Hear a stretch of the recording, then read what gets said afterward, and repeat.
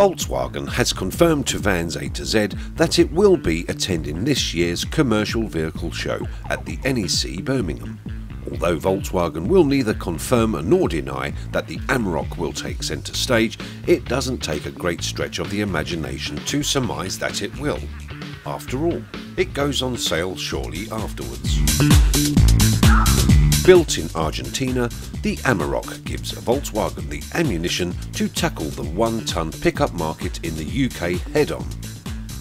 Initially, it will be available solely as a 4x4 double cab, and there will be a choice of permanent or selectable four-wheel drive. The latter sports a set of low-ratio gears for serious off-roading. Single cab versions will arrive later in the year.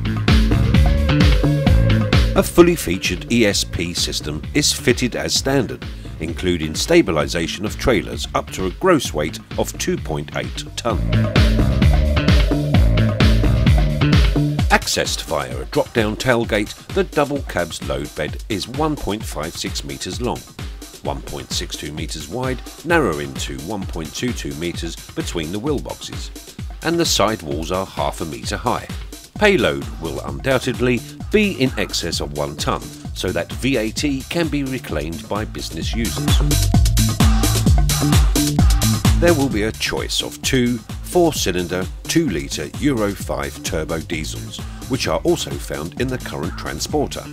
The lower powered option is capable of 121 horsepower and developing 340 Newton meters of peak torque, while the high power option manages 163 horsepower and 400 Newton meters.